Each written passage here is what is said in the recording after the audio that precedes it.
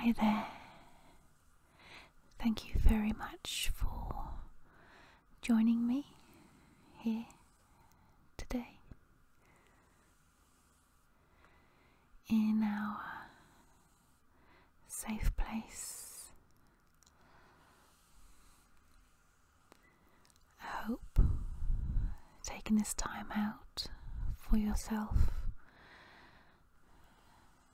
comforts you in some way, whether it be if you suffer from anxiety or you're stressed, maybe feeling a little overwhelmed,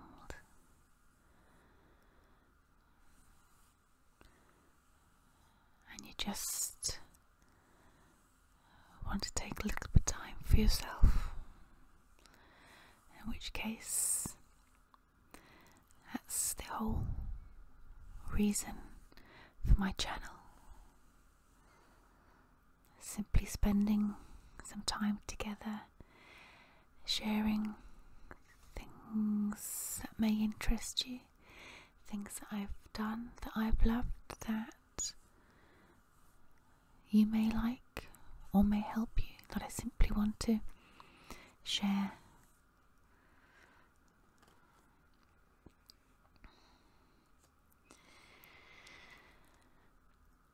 So here we are, let's take a deep breath and just shake off the day. And Sundays are funny days, aren't they? I've just been listening myself to the top 20 musicals here in the UK. They were voted by the general public.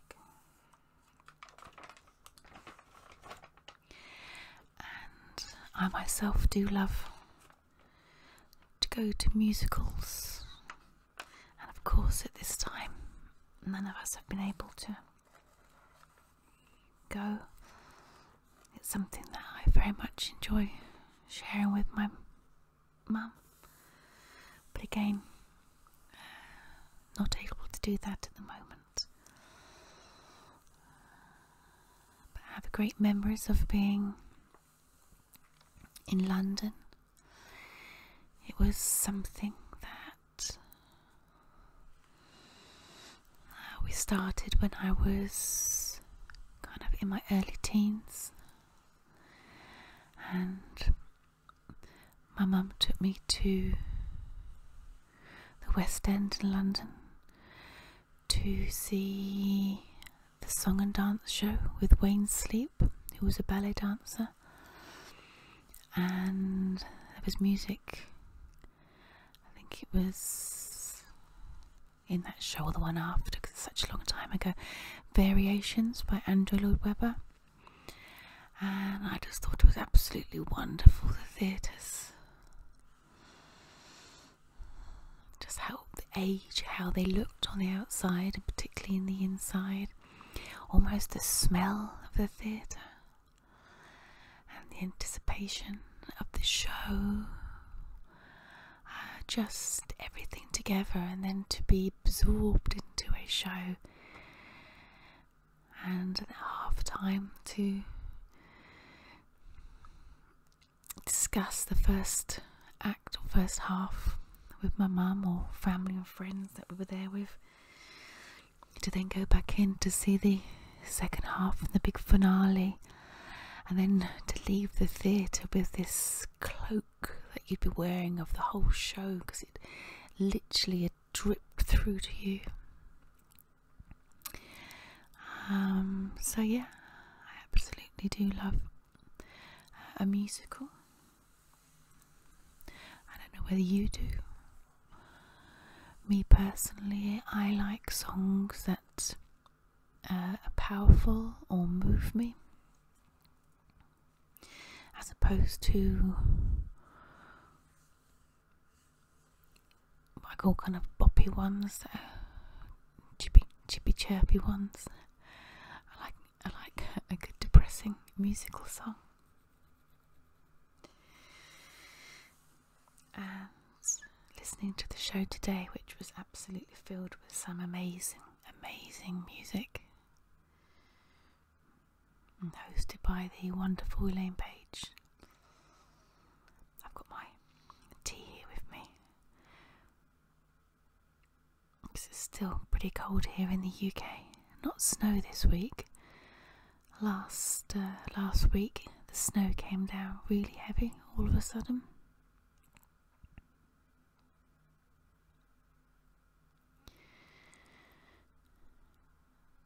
So much so I was just about to do something and it was all clear, and I turned around and there was a couple of inches of snow outside, and I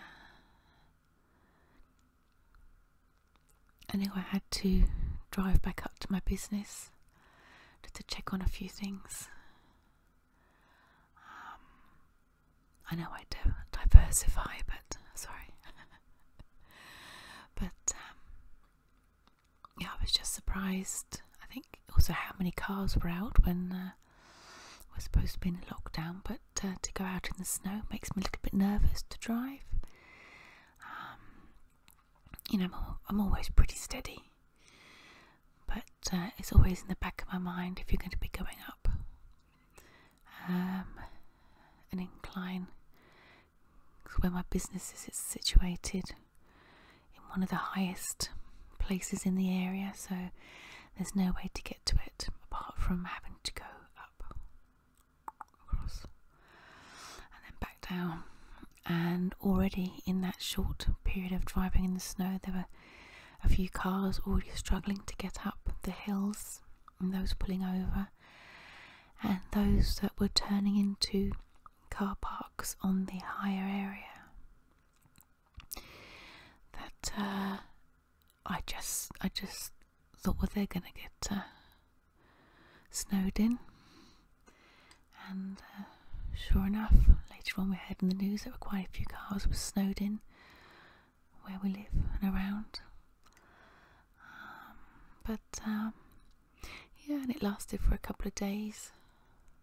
Very pretty. And in fact, on the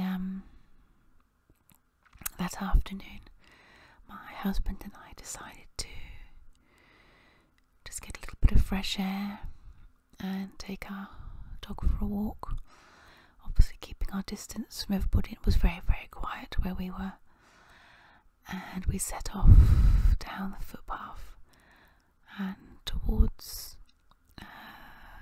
some fields.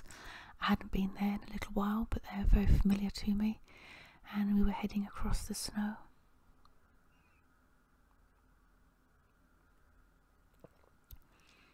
And I could hear the ice cracking underneath us a little bit, and I knew there wasn't, well, there shouldn't have been a pond or a river underneath us, as it was just a familiar field. And then we both remembered that obviously it had been really quite awful with the rain, so there'd probably been a substantial flood on that field, and I retreated very gently, and my dog retreated quite gently while I watched the ice crack around my husband, and he only went in as far as his shin,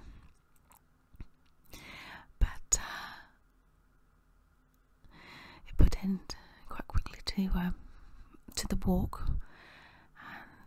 It's not much fun walking in the cold and having soggy trousers and soggy socks and things, but it was nice just to be out, a bit of fresh air, and as I say, very, very pretty, and it lasted a couple of days, and now it's all gone. Still cold, but yes, I diversify from the shows, so yes, listening to the top 20 today, it made me think, what would be my top songs? I don't think I could do a whole top 20. Well, I probably could, because if you follow me, 1, I love paper. 2, I love pens. 3, I love lists. 4, I I'll have any reason to do another list about a list. But if I had to narrow it down, what would it be? What would be your favourite songs from musicals or musical films?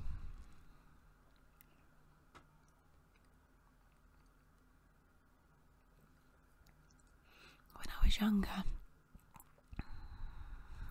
I was mad about Grease, but I wouldn't necessarily put that in there, although I'm a huge fan of Olivia Newton-John. But I guess the shows over the years that have really left their mark on me would be Miss Saigon, I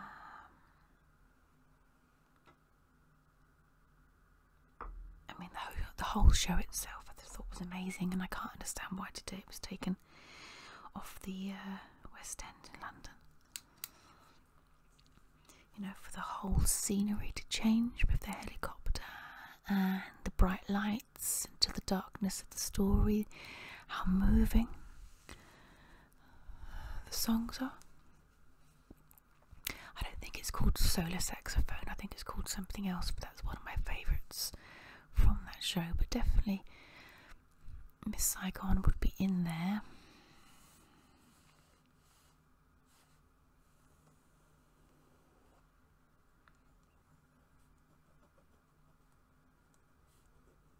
And I guess, I mean, I do love Les Mis, and Les Miserables came in the top 1 and 2 of this top 20, and I think there's some beautiful music. I probably wouldn't have chosen One More Day as the top one. It's empty chairs and tables. Just trying to think of other ones. Oh my goodness, I've just seen a naughty cat chase after some dicky birds. No. Sorry again, I diversify. I'm looking out of the window ahead of me. And I think I've said in other videos of mine that I kind of look out onto a very cute little garden, and there's little areas where I've hung up bird food and bits and pieces, little holes and cavities for dicky birds and my favourite little robin that comes to visit. And it's almost like a little secret garden with some of the ornaments, and it's a garden for myself that I'd like to write a little story about. But there's a grey cat from across the road that sometimes visits my garden, and it wasn't in my garden, but I can just see over the wooden fence, and it did a most impressive leap up a lamppost, across to the fence, across a hedge, almost up a tree. I suspected it had its eye on a little dicky birdie, but it's now jumped back down, and all is well in the tree. The grey cat is going home hungry. Oh, nature can be so cruel, can't it? Again, so Miss Saigon, Les Mis. I did find with the show it was very dark. I know it's supposed to be a dark story, but the scenery didn't change like Miss Saigon. I do like it when things visually stimulate me as well. But again, that's just my personal preference.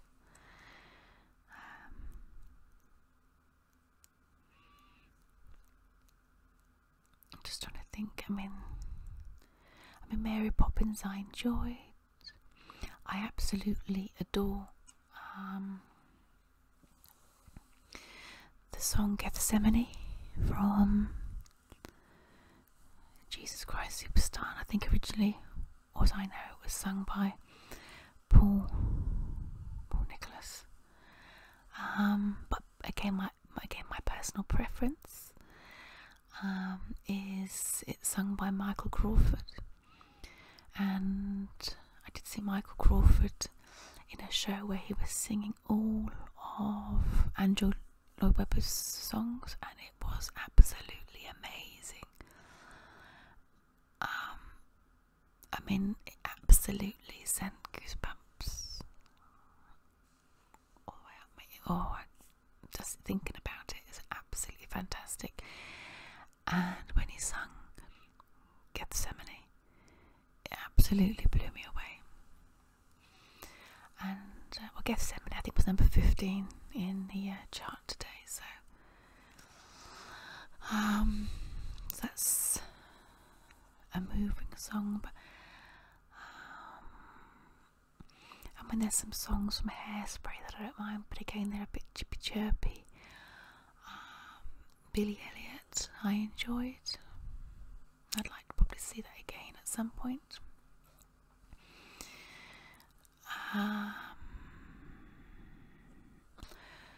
Joseph and his amazing Technicolor Dreamcoat.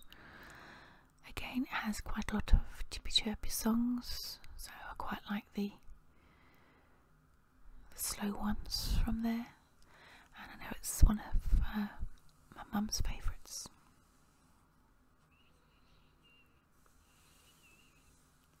I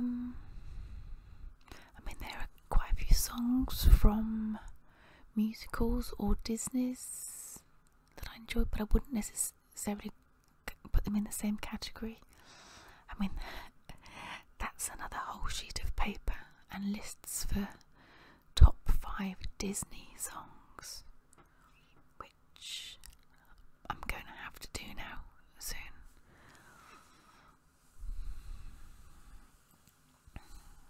Top 5 Disney films, in fact. Goodness me. I can see a whole lot of lists coming on. But I guess songs like And All That Jazz I do like, and Phantom I really enjoyed. And although the sequel to Phantom wasn't as popular, I actually enjoyed it, and the music from it I really enjoyed.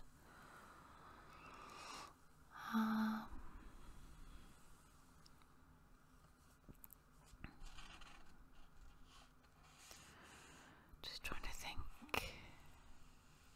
would I include that in there as one of my favourites? Don't know. There's songs obviously from Evita, and many songs by Elaine Page, who obviously hosted the show today. I think Cats, possibly, from Memories. I do like that song, quite powerful, and again an amazing show to go and see when all the cats around you come up from the stage and they're all amongst the audience. A wonderful, wonderful production that is. And the same with Starlight Express. To have the cast on roller skates going all around you again, it's a whole experience, not just a show.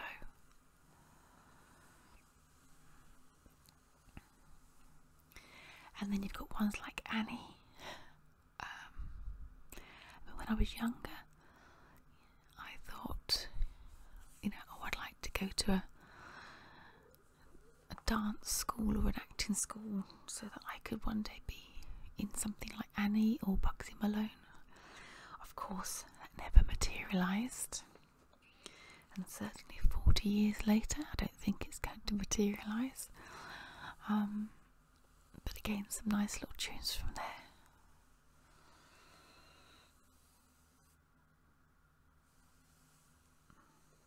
I mean, it's not a musical, but I'll mention it anyway. One of the shows I absolutely adored was War Horse. I found it so incredibly moving, and obviously it's based on the true life numbers of the amount of animals and horses that were sent over in the I think it's World War One. And it's horrendous, but it's so moving and so clever. And I had to see that a couple of times, like I did Miss Saigon, because you miss bits. And the nature and the mannerisms of the horses.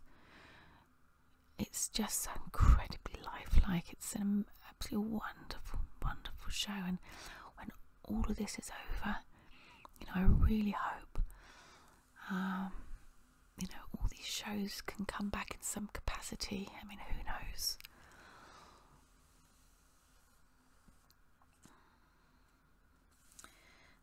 So, I don't know if I can do number 2 and number 3 because I have so many and I just like them all for different reasons.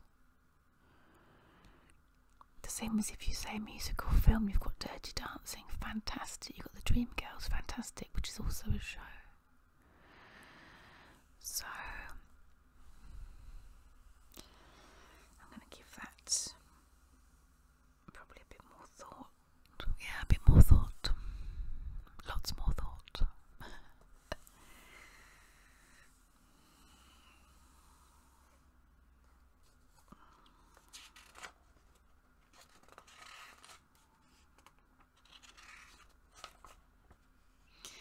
It's nice, isn't it, when you sometimes reflect back to your childhood and just in that moment you're almost back there. If I close my eyes, I can almost smell some of the things when I was younger, and I can certainly feel how I felt. Yeah, I know you shouldn't wallow too much in the past because the past's the past and the future hasn't happened yet. But I like to sometimes think back to my childhood and the things I did and I enjoyed with family, my growing up years. Whether it was living in Holland or in the UK, the friends I made, the things I did, the things I love, the things I love to do still now. I was always very mad about changing my bedroom around often. I don't know if anybody else did that or does that. There's something about when you moved your bedroom around, it was like just a whole fresh experience and exciting, and to tidy things up, to tidy your mind, which again I do a lot now anyway, and very much reinforce tidy mind, tidy life, organising. Sometimes probably I put a little bit too much pressure on myself. I probably just need to ease up slightly with that and just let life be. Not everything has to be perfectly arranged. Sometimes, particularly when my daughter was younger, if we were doing crafts and things and painting or collecting or whatever we were doing, just that moment when it's a disarray of all sorts of things is really where it's supposed to be. But we still had to clear up afterwards because I'm never going to change in that sense.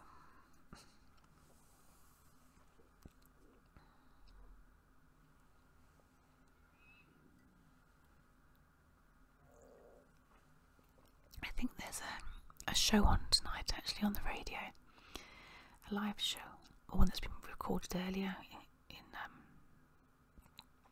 with social distancing and so on. So probably tonight I'll hear a song from a show and go, oh my goodness, that is absolutely the fantastic one. That's absolutely the show I was trying to think of.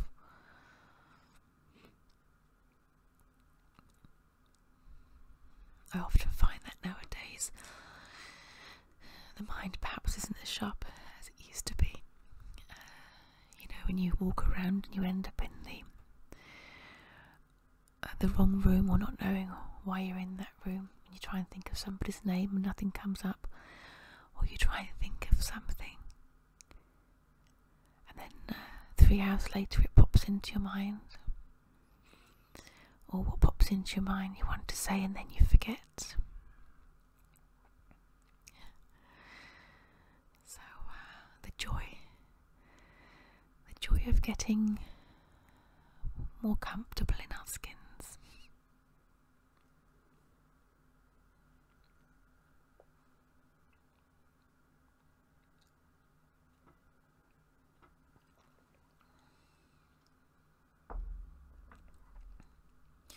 So I know I've been chaffling quite a lot today, which is obviously chatting and waffling together.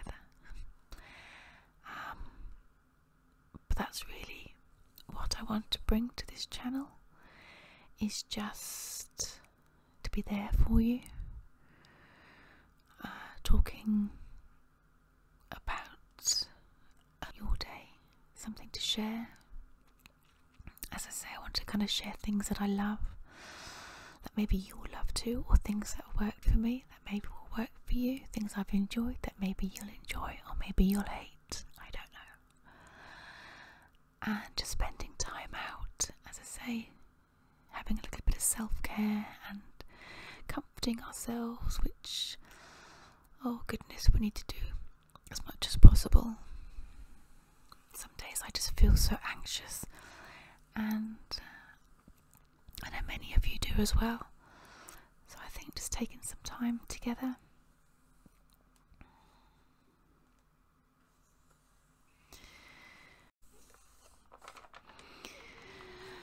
and I'm a bit of an introvert, and I was thinking this week, when I was a child, that I wonder how I would feel with all the schools being closed down at the moment.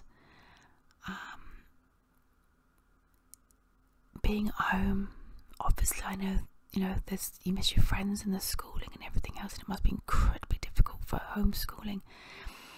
But from my perspective, and this is just my perspective, I suffered then and do now a bit with anxiety, and I was often off school because I didn't really like school. I felt out of place. I felt I couldn't be me. I wasn't comfortable in my own skin. And I wonder how many children are like that are in fact almost relieved to be at home, that can thrive in their own space, that are now learning in their own space, because of being, anxious or having anxieties or low self-esteem, or maybe afraid of their peers or bullies or what have you. I don't know, I was just thinking about it in the week, that I used to be so nervous going to school to answer questions or put my hands up. Often I couldn't even see the blackboard because I had poor eyes, and eventually down the line I did get some glasses, but for many years I didn't have glasses, or when I did have glasses, I was nervous to put them on because I was very self-conscious about what people would say. So I'll wind it up there.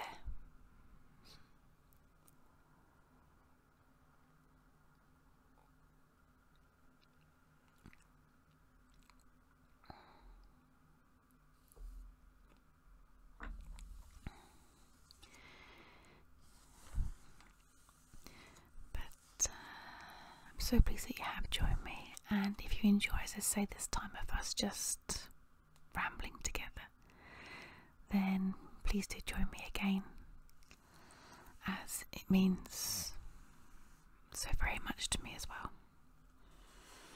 So take care of yourself, be kind to yourself, and I'll see you again very soon. Bye bye for now. Bye bye.